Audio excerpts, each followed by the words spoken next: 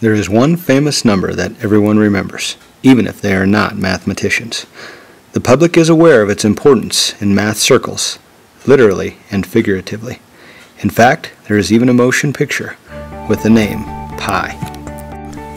But where did pi come from? And who first discovered it? Has it always been 3.14? Pi is the circumference of a circle divided by its diameter. In other words, if a string were wrapped around the circle's outer edge, it would need to be the length of 3.14 diameters. A rough estimate for pi shows up in the Bible, where a round C is 10 cubits in diameter and 30 cubits around. From this we can infer a ratio of about 3 to 1 between the diameter and its circumference. It appears that the ancient Babylonians calculated the area of a circle by taking 3 times the radius squared, meaning 3 for pi. But one Babylonian tablet indicated a value of 3.125 for pi.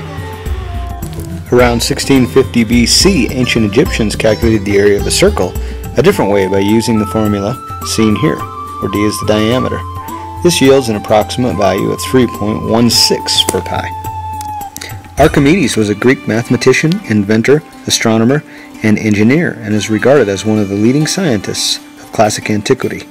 Using inscribed and circumscribed polygons about a circle, he was the first person with a theoretical calculation about pi and had the number precisely pegged, almost to the thousandth.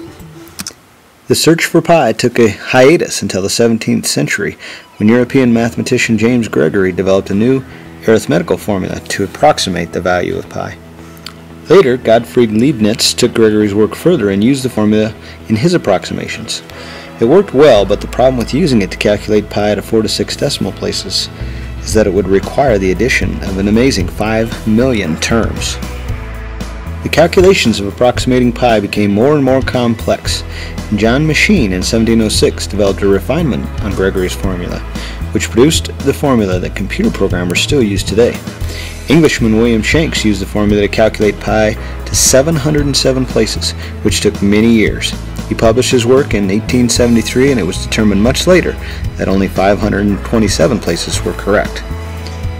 Englishman mathematician William Jones introduced the symbol for pi in 1706. The symbol became the standard when Leonard Euler adopted it in 1737.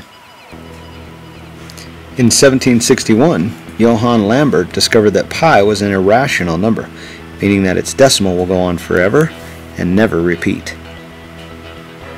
Today, computers calculate pi to thousands of decimal places, and there's even a Pi 1000 club consisting of members who have successfully recited the number by memory to 1,000 places. Unbelievably, the current record holder, Akira Haraguchi, needed 16 hours to recite pi to more than 100,000 decimal places. Pi is used in many mathematical formulas where spheres and circles are present. Pi also shows up in strange places.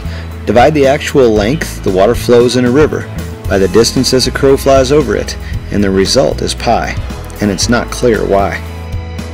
Due to its natural arc, pi, gravity, and a pendulum's length show up in the calculation of its period. Divide the perimeter of the Great Pyramid by half its height, and the result is pi. And this number was not even discovered until many centuries after the completion of the pyramids.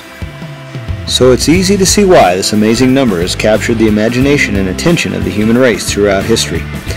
There are sure to be more discoveries about this fascinating number and how it can be used to help the human race in the future.